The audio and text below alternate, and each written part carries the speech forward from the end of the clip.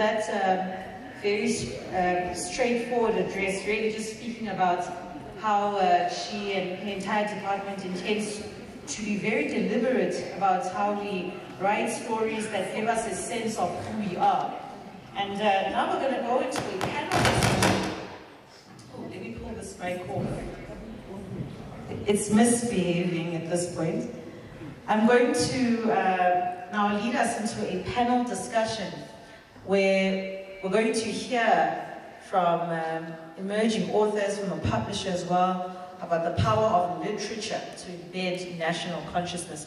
This is going to be an incredibly important discussion, judging by the profiles of the speakers that are going to join us on stage. What I'll do is I'll call them up, and once they're on stage, I'll give you a quick run through their profiles, not to scare you, but just to give you a little bit of a sense of the kind of depth that we're going to get today. So let's please give a round of applause as they come on stage to Dr. Tshilidzi Ratshitanga, Mr. Linda Ntuli, Malaika wa Azania, Tadiso Masate, Dr. Morris Masuta,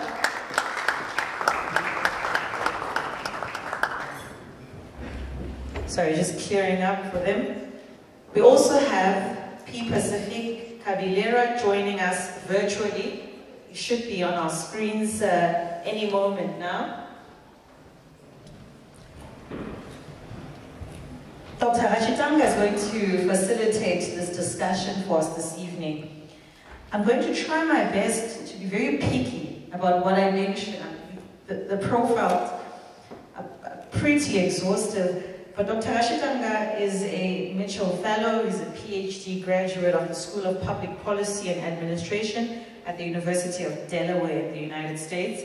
He holds degrees from the Nelson Mandela University, as well as the University of Johannesburg, respectively. He's also the chairman and founder of the New Cities, New Economies Institute, the Global Consortium for Africa's Economic Development, and the Global Black People's Convention.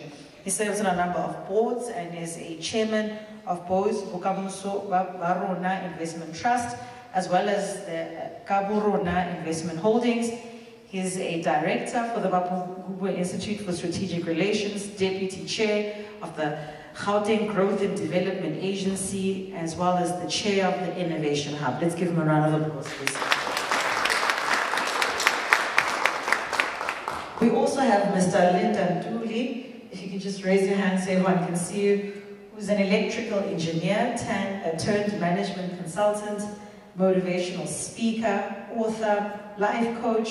He spent over 12 years at Transnet, companies like Eskom, where he was an electrical engineer, before starting Rise Up and Do It Business Enterprise, which is accredited by the Services CETA. He's got a great passion to work with people from all walks of life, and some of his achievements on TV and radio include having a remarkable contribution to various radio shows, as well as regular appearances on various TV stations.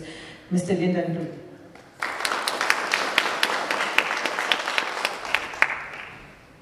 And then we have Malaika wa Azania. If you could raise your hands so everyone can see you, who was voted as one of 50 powerful women in South Africa, as well as top 200 young South Africans. She's a Soweto-born and bred individual who is a Pan-African social activist. Should I try and speak up? Yes, I want to try and speak up. Everyone can hear me. Can anyone hear me? Right till the back. Okay. Let's switch it off and try again. Okay, seems to be working perfectly fine. Always switch it off and start again. She's got a deep passion for Africa. She's traveled to over 40 countries on her development work. She's an award-winning essayist. She is also an author of books that have reached critical acclaim, including Memoirs of a Born Free, Reflections on the Rainbow Nation, which was published in South Africa and the US as well as in Europe, has been translated into German and is a prescribed reading in universities both locally and internationally. She gives lectures at various local and international universities, And of course, she holds degrees. She's got a Bachelor of Social Science, honors degree in Geography, cum laude. She's got a master's degree in Public Affairs, and she recently completed a master's degree in Urban and Regional Planning, cum laude. So you get the picture here. But let's give a round of applause for Malaika. Joining us virtually, as I said, and hopefully on our screens at this point, is P. Pacific Cavalera.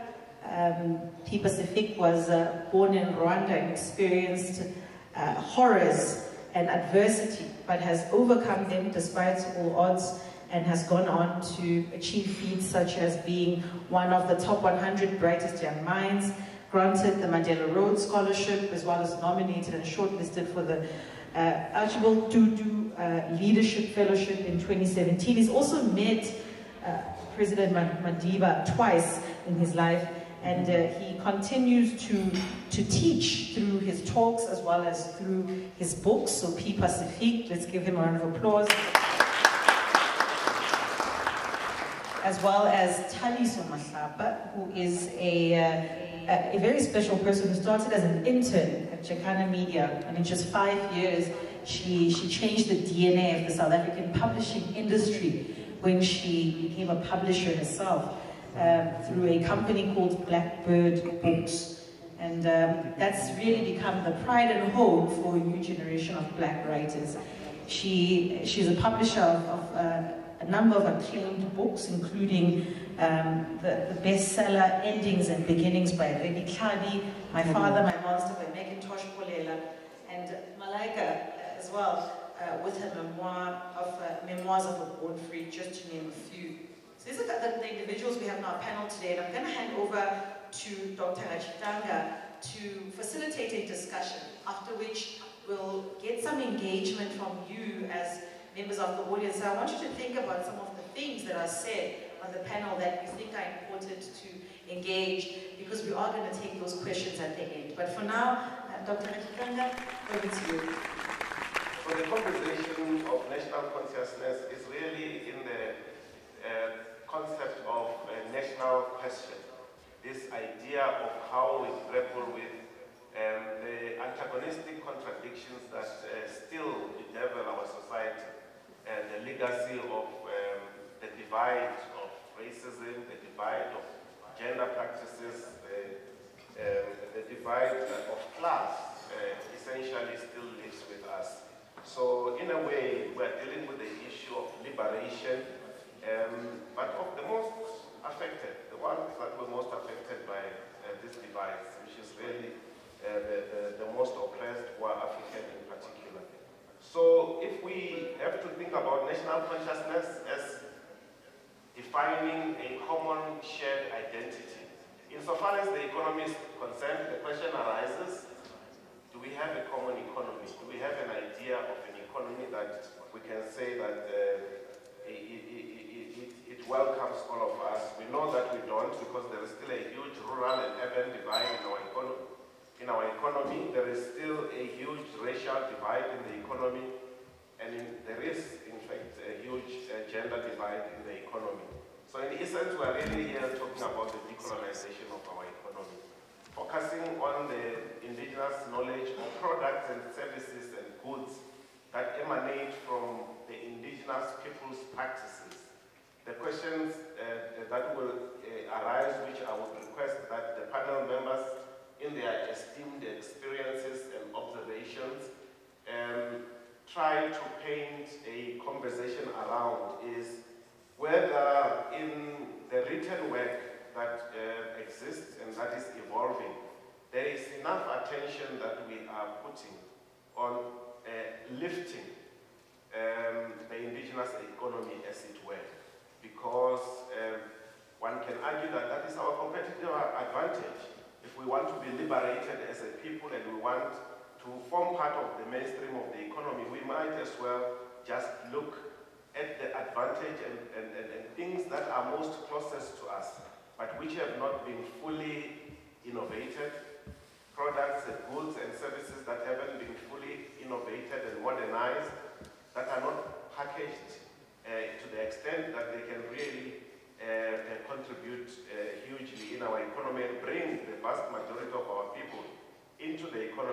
already in existence, these goods, products and services. If you look at indigenous art, if you look at indigenous food and cuisine, if you look at indigenous textile, clothing and fashion, indigenous culture, heritage and tradition and practices, for all of those things to remain alive, there are products, goods and services that are necessary, but they need definitely to be catapulted into the modern times without taking away their authenticity. And you look at indigenous health products, you look at indigenous tourism, indigenous design and decorations, something that can be likened to an African feng shui of some sort. But what we are saying here is that as authors, as publishers, as people who are involved in the ideation space, are we giving enough attention to these matters so that we can indeed document them, so that we can indeed put a spotlight on them and ensure that they don't recede back in the back foot of the economy of our country as we are defining it. So I would like us to probe these matters, and I know that the panel that we have today is a fit panel for this conversation. There are people who are involved in provocations and lamentations because they are published, they have been grappling with different ideas. So I'll start with you, my dear sister, Malaika Zania. Just a broad opening remarks of what you think in terms of what exists in written form, or not always in written form actually, because you know, what is the library of our indigenous knowledge systems? It's not all in the books. Some of it actually resides in the minds of our people, our indigenous philosophers. I went to visit, I went on a study tour of Tanzania with a group of young scholars, and we visited the towns of Morogoro and Dar es Salaam and so on.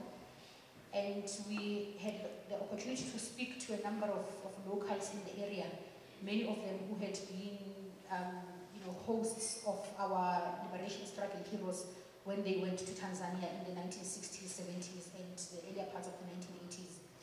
And one of the conversations that we had with them in our reflections on where South Africa is, where the African continent is, and the many protests that are emerging in this post-colonial dispensation, what has been, how has Tanzania been able to sustain its own identity? How has Tanzania been able to sustain its ways of thinking and of doing things, right? And held on to some of the practices and ideas that had been embedded in that society pre-colonialism. And one of the gentlemen who was there with us there in Morogoro said something very profound. He said to us, here, one of the things we find very peculiar about you as South Africans is that when you go to protest, you destroy everything in your wake. That there's nothing wrong with protest, but you destroy everything in your wake. And it's something you would never see us do here in Morogoro. No matter how angry we may be with the way that things are done in our country.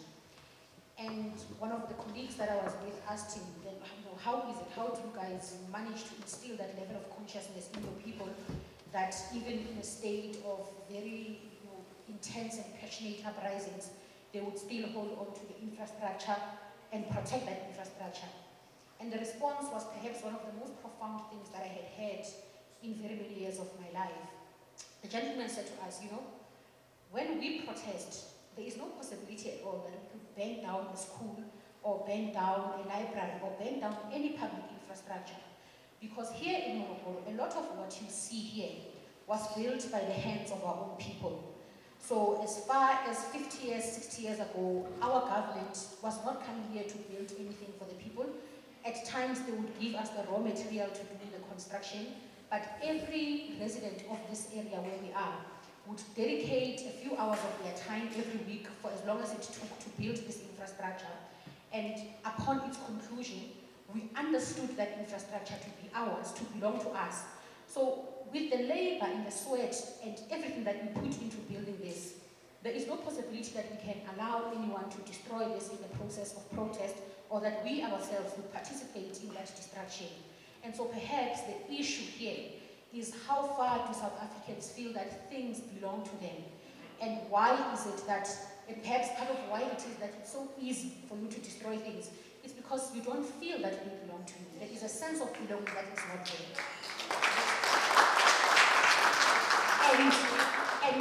And as he said that, I thought back to that monument of Robert Sobukwe in Khalishiwe. And I thought that there was a profundity in the statement that this man was making.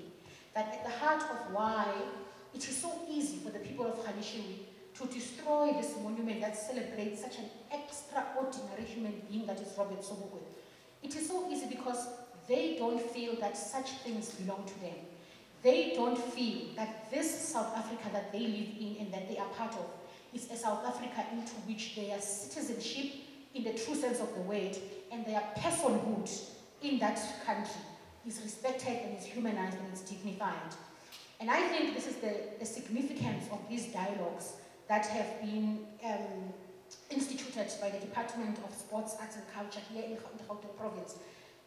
Chief Director Shane and HOD, I cannot emphasize the significance of these dialogues, because at the heart of what these dialogues seek to do is to humanize African people. For me, the only reason I chose to participate in this dialogue, because I turned down so many offers to speak anyway, is because I'm busy. I don't do it because I'm arrogant, I do it because I'm busy with my masters. But I chose to come to this one because I thought there is something very deeply humanizing about a dialogue that seeks to speak to African people about indigenous knowledges, about indigenous economies, and about a history that we carry on our backs, which for so long has been rendered invisible. So I cannot emphasize the significance of this dialogue, and I'm so thankful that finally in South Africa, 28 years later, we may be 28 years late, but finally these conversations are beginning to be had by people in spaces where they occupy and by people who need to be having these conversations, and not as a once-off event, but as a series of dialogues building up to much greater progress. I'm very grateful for that. I needed to say that. Thank you. Thank you very much. Yeah, I hope I'm audible. I'm generally very loud, and I'm indebted for the invitation to the department. I think it's and I'm just facing forward, Dr. Ratshitanga, but I'm responding to your question.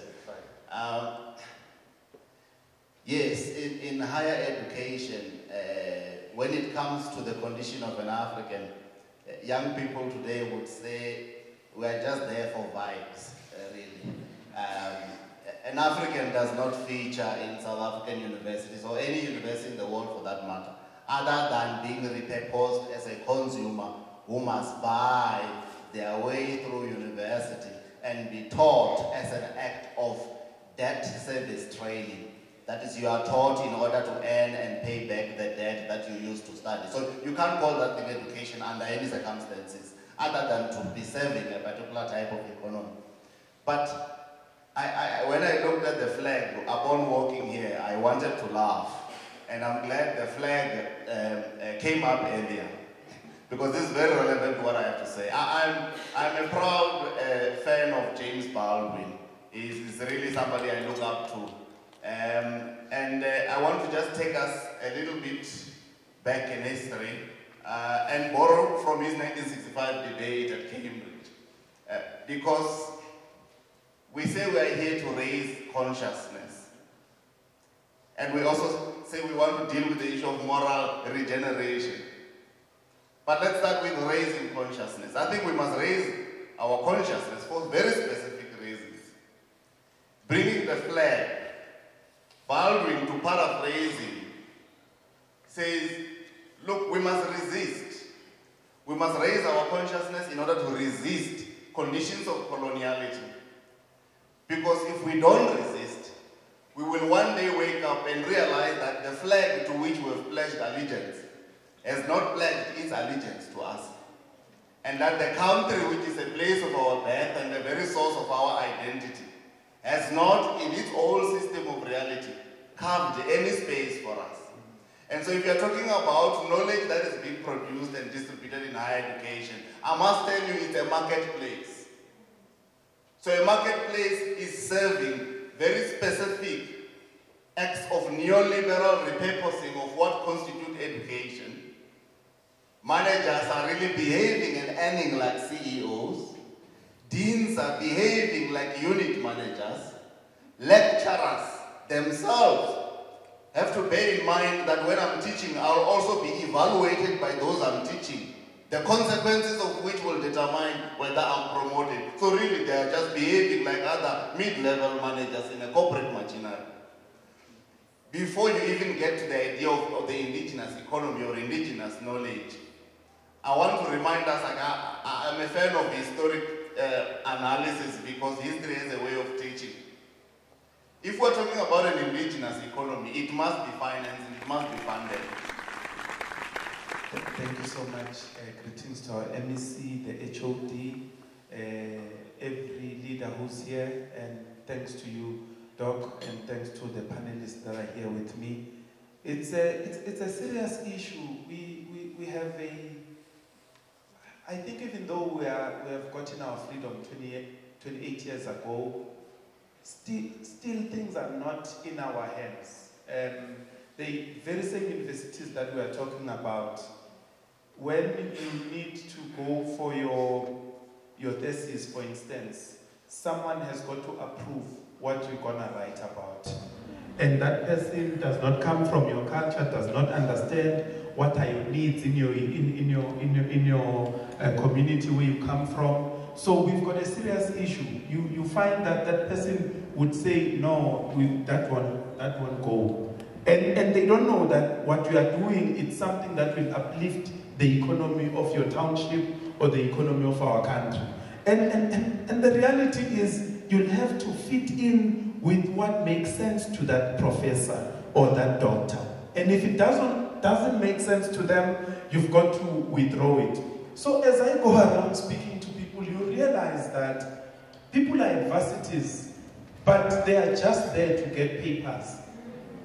And you find that even worse, I go and speak to corporates. In the corporate world, most people, in fact, over 70% of people who are holding positions, they don't like the job they're doing. They just don't like it. They are there to get the money.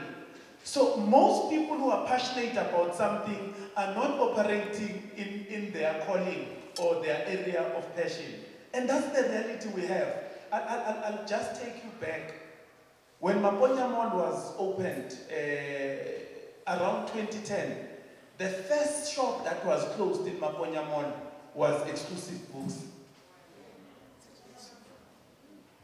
And that's a reality. As emerging authors and those of us who have been in this field for some time, you realize that people don't want to read. And here's the reality. They always say, if you want to hide something, put it in the book. And it's a reality that we are dealing with. But I think we've got to change the narrative and begin to tell people different things. And as I go around, I always say, if you want to get ahead in life, you must first use your head. You see, we can speak about, thank you so much. We can speak about wealth, we can speak about economy, but let's be honest. Wealth does not start in the wallet, it does not start in the bank account. Wealth has got to start in the mind first. And if it's in the mind, then actions will activate it until it gets to the bank account. So our reality is that we need to conscientize our people to say, start thinking big. And we need to even conscientize our parents and say, don't condition your kids that they've got to go to university. Sometimes going to university, it's for just the experience of going there. For instance, you can tell a person who has not gone to university if they're running a business and the person who has gone to university. Even if you can be a dropout at the university, there are lessons that you pick up at the university that you won't pick up anywhere. So when we talk about the relationship building in a business, you need to be a person who is very much aligned to know what works, what does not work. We find that to compensate, sometimes people use the word Pan-African to mean the whole of Africa. And I want to challenge some actually authorities here in various contexts. When you mean African, in whatever it is that you do, what do you actually mean? Now, I want to share with you something, and you were talking about what does one do that you can learn from. In terms of literature and research and writing and sharing, I have to say that unfortunately, it's not great news in Rwanda either. I was reading an article recently published that talks about between 1994 and 2019, this is 25 years, there were 398 articles focusing on Rwanda that appeared in 12 leading journals, and only 13 were authored or co-authored by Rwandan scholars, and this is 3.3%. 25 years it was a genocide. Now, of course, most of them were not about, or all of them were not about the genocide, they were about Rwanda and what is happening in Rwanda. The contribution of Rwandans were 3.3%, and now this is 25 years. I was reflecting on that and thinking, what would it be in South Africa, actually? What would be the contribution of African, black South Africans, I have to emphasize because of your context, this country, that is in the literature and research and published in various forms? What would be the contribution? And this is so important because we are talking about consciousness. It's not that we don't study or we don't observe or we don't reflect or we don't write, but we have to publish. And when we publish, our colleague just now talks about selling. We need to sell, or we need to get our voices and our writing consumed. Now, one of the things that Rwanda does really, really well, I have to say, is to shape the narrative about Rwanda. This is something that is at the center of what Rwanda does. Now, it may not be in literary forms or published works, but you can be sure that Rwanda's public relations is at the center of what Rwanda does.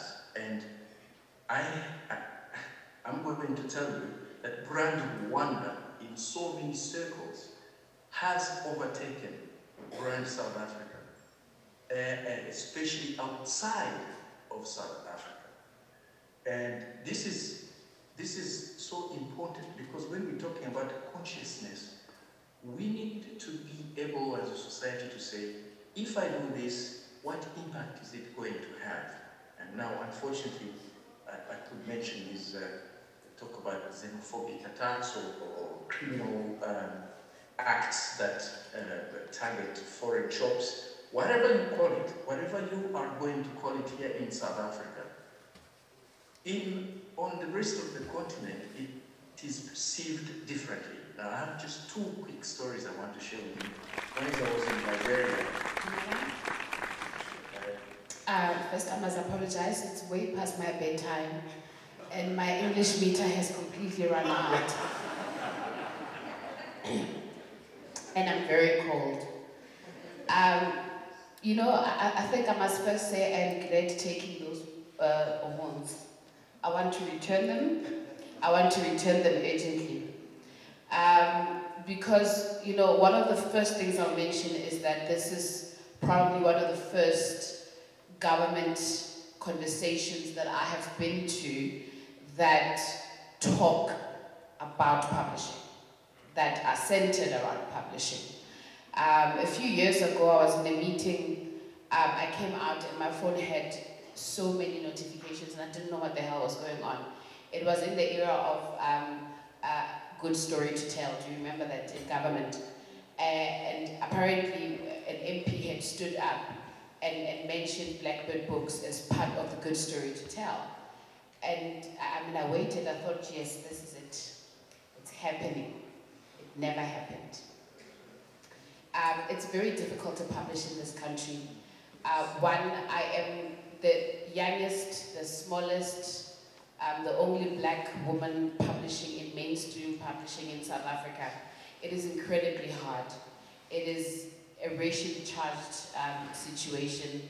I am working and competing with people who are trust babies. You know, I'm coming in here and my dad was just a cop, you know, a very good cop, but a cop, and you know, didn't make money to leave me money to start a business.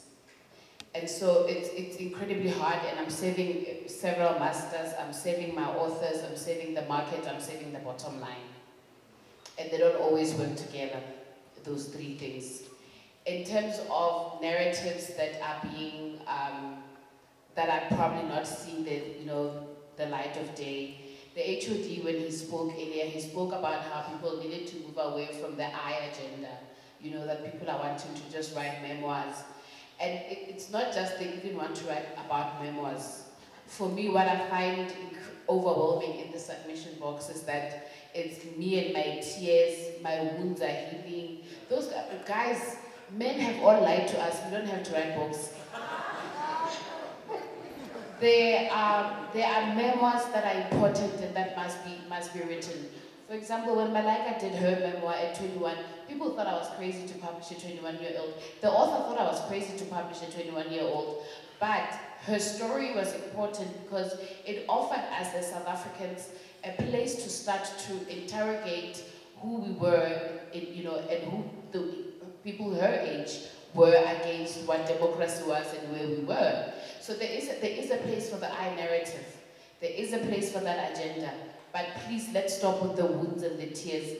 Every single woman has been lied to. It's not book-worthy. Which is why I always meet people who say, you know, I have a book in me, and yes, all of us have a book in us.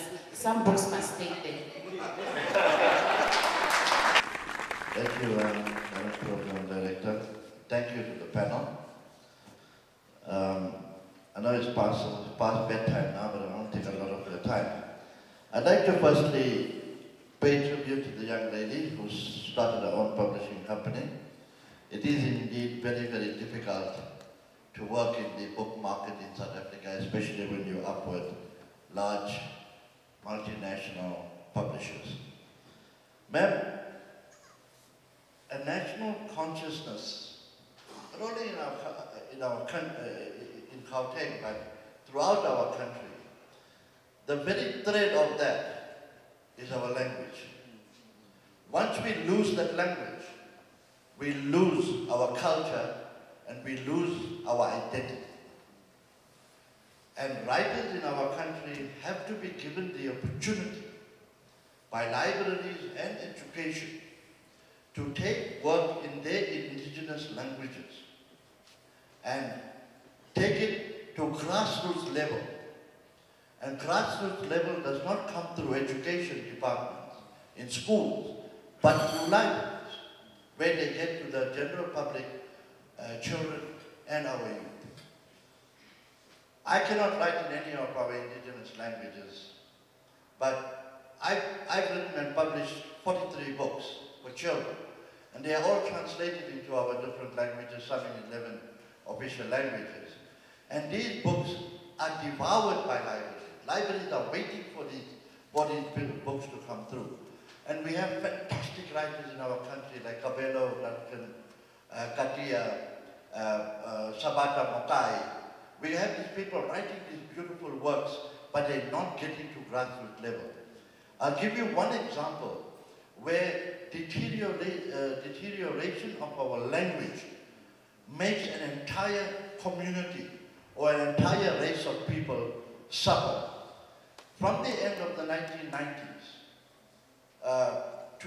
for the beginning of the 1990s to about 2010, people in my community, where 66% of my community makes up the youth of our people, have lost the ability to speak either Urdu or Hindi or Telugu or Tamil.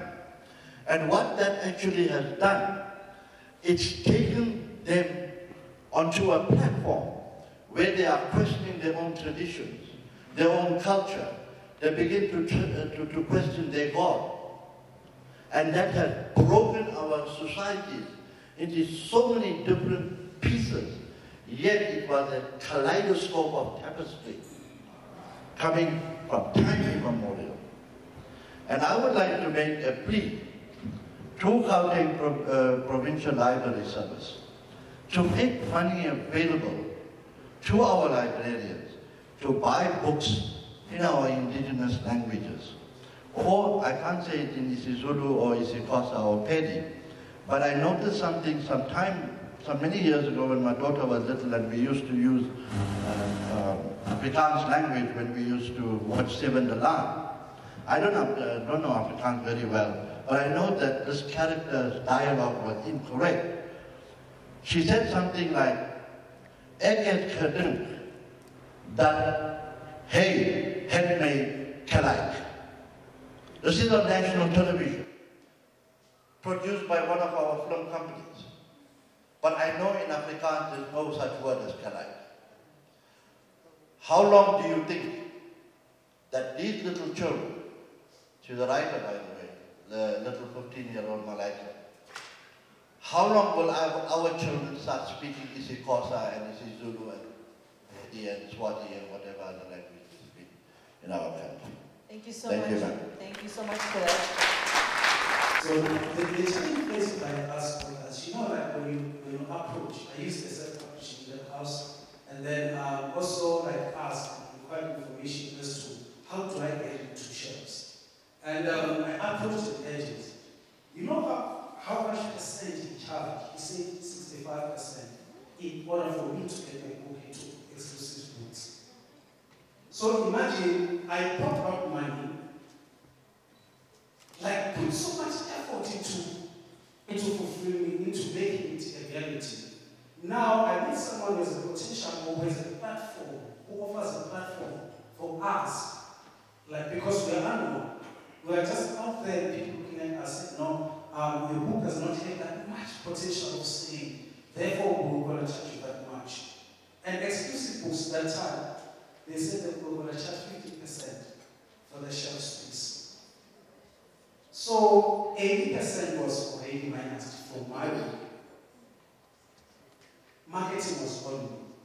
So these are the challenges that we as young people who are in the industry are facing. And nobody has addressed them. The only time, and it's something I'm very sad, and that other booksellers in KZN, at least that's the only platform I am able to go directly to say, this is my work, can you please assist me? And they stop for all KZN libraries, and I'm very grateful for that. But now I'm sad that the very same bookshop is closing down in KZN. Now, who is going to assist me? Because now they are middlemen. We are trying to climb the ladder, but they are middlemen. And if you are not popular, it's very difficult. Like he mentioned that the issue of saying, I do, sometimes in public speaking, I do get invitations, but I'm not up there. And this is one when I'm able to sell maybe 5 books or 10 books. But because I'm unknown, there are a lot of limitations. Thank you. I would like to request that in your own networks, let these dialogues continue. Because you've got many platforms, you've got organizations, you've got communities where you come from. Let these dialogues continue to happen. Insofar as the library is concerned, I want to repeat that, what is a library? So we can have a library that is physical in form and stature, like the one we have here, but we also have libraries in our communities. As I said, we've got elders in our communities who are philosophers in their own right. Within them resides libraries of knowledge, wealth of knowledge and information that we have to find an innovative way of how to harvest that knowledge and not let it die with them, simply because it's not organized in Western form. Thank you very much.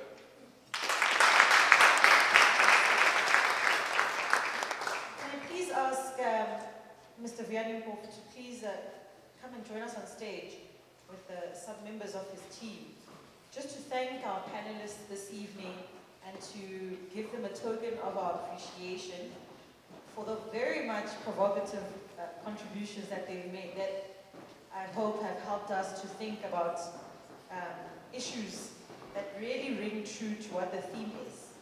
raising consciousness.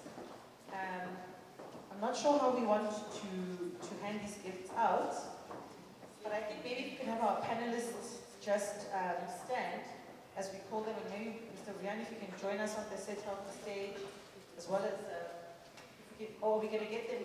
Do you guys want to come up? So we can just center on the stage. Thank you. So I'm going to ask maybe Mr. Rian if you can stand center stage, just so that they can get some good shots. And then we'll call our panelists one by one, get a gift and to grab a shot. So I'll start with Dr. Tshilidzi Ratshitanga. Let's give him a round of applause.